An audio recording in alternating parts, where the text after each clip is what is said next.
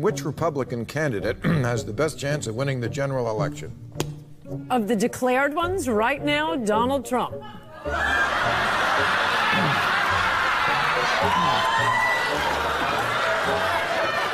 If he becomes the president, he'll make it great because the states is already great. I think that man will be president of the United States right about the time that spaceships come down filled with dinosaurs and red capes. On that note, Tom, Take it from me. How about that? Cheers, Tom. And so, right now, Mr. Trump, to answer your call for political honesty, I just want to say, you're not going to be president, all right? But come on, buddy. All, let's say, cow poo-poo aside, there is zero chance we'll be seeing you being sworn in on the Capitol steps with your hand on a giant golden Bible. You say that Donald Trump has the best day in the entire world, completely outperforms expectations, and he wins all of the toss-up states. He wins all 5 of those states, plus that electoral college vote in Maine that he's after. If he wins all of the toss-ups, which would be insane because nobody wins all of the toss-up states, even if Donald Trump did win all of the toss-up states, he would still lose. You're awake, by the way. You're not having a terrible, terrible dream. Also, you're not dead and you haven't gone to hell. This is your life now. This is our election now. This is us. This is our country. It's real.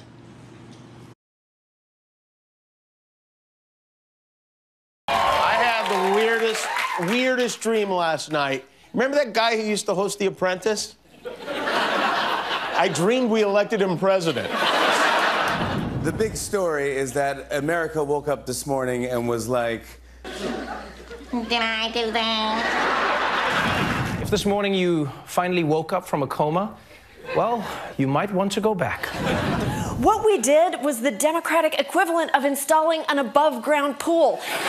Even if we're lucky and it doesn't seep into our foundations, the neighbors will never look at us the same way again. We put our 8-month-old son to bed, and I was holding him, and I said to him, when you wake up tomorrow morning, we might have our first female president. And then when we came home around midnight, I went into his room, shook his crib until he woke up, and screamed, "We have to get out of here!" If Trump wins, we will at least be galvanized and united in fighting against him. Well, it appears Trump has won. So we go to the guys who made that argument. We go to Jimmy Dore. He's an ugly person. It's a horrible thing that has happened. Now what we have to hope for and try to make happen is that he's such a flawed guy that he can't help himself. He'll still keep alienating the people that he needs to govern.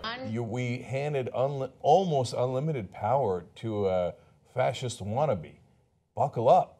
So are you not deeply, deeply concerned about that? Yes, of course I am. I mean, we warned them. And so Bernie Sanders gave people something to vote for, to come out for, and people did in droves. So did Trump, by the way. He was still filling stadiums to the last day. Hillary couldn't get 5 people to come here and talk. And so, again, everybody sticks their head in the sand and just keep, hopefully the donors are right this time.